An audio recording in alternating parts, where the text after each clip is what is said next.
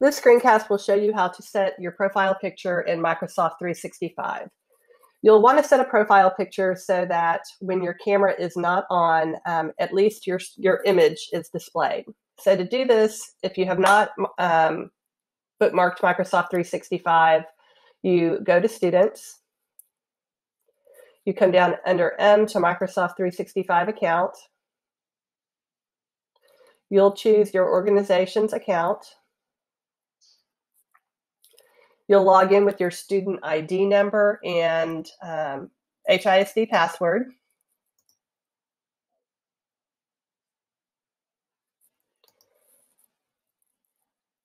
Once on the Microsoft 365 menu, you will come up to the top, and in the top right corner, you will probably see your initials. You'll click there.